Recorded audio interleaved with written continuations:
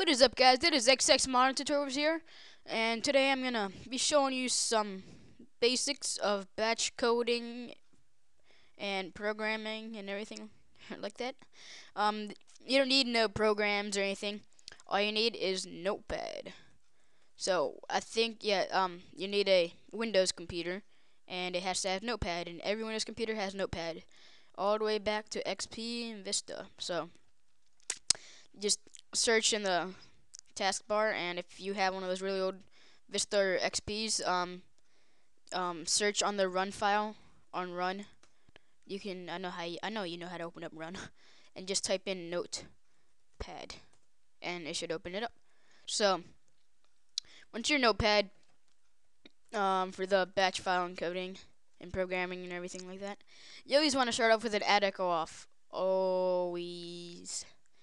So after that, the basics I'm going to show you are really basic. So I'm going to be showing you the echo command and the pause command.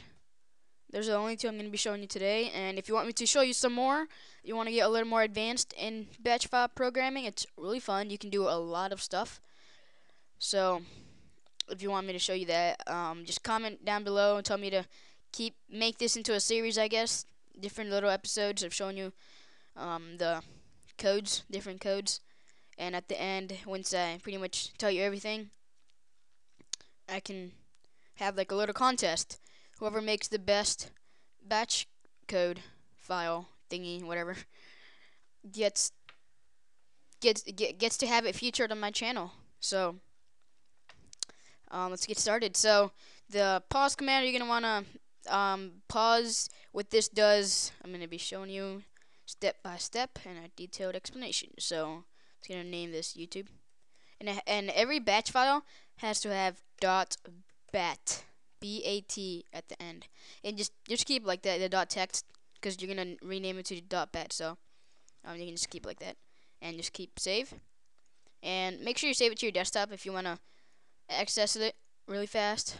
So it's right here, and I have Windows 7 Ultimate, so that's how my file looks. But if you have like Vista or XP, it's gonna look like 1 gear. I think it's 1 gear, but this is just how mine looks.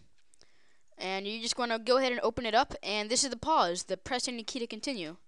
That's what pause does. So it's pretty much like a warning if you don't want them to go on, or before you want them to go on, you want them to click a button just to make sure they're gonna go on, so it won't all display right in their face. So you might want to use pause quite a bit. And echo tells the computer to say something. So echo hi YouTube, and then pause. Save that, and then see hi YouTube, and then press on the key to continue. And you can do as many echoes as you want. That's the good part. So subscribe for more videos. Comment, rate, subscribe. You can do as many echoes as you want, and they will just stack under each other like that. Oops, spelled comment wrong, I guess. No, it's okay. Yeah, I need to put the echo. There you go. There you go.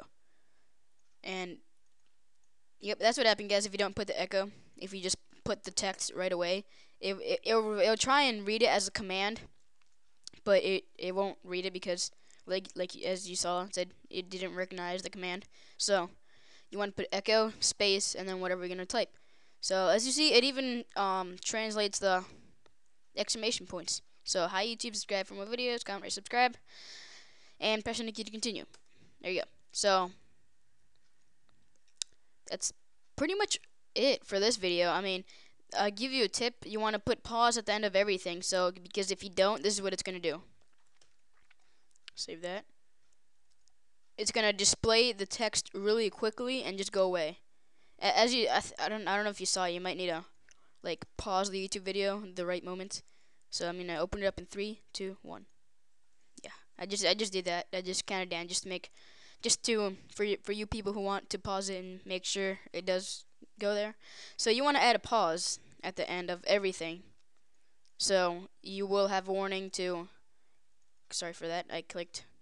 There you go. I guess for the pressing the key continue, I guess you want to click space or enter or whatever you want. But I guess it's any key. So, hi YouTube, subscribe. As you see, for each echo, like when you click enter, it translates it into a new line, and then the pressing the key to continue goes right under it.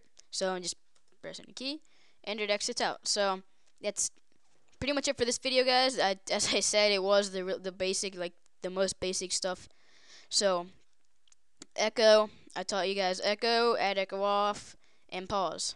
So you just learned 3 new things today if you didn't already know this. And if you did, well, stay tuned for my next video and I'll get more advanced, okay? So echo tells the computer to say something. Pause, just a simple warning, I guess you would call it. And you want to add that at the end of everything. So just so it won't immediately go away, as you saw. So there's a pause, echo, and add echo off. So that's it for this video, guys. Comment, rate, subscribe. Subscribe for more videos. That's about it. Peace.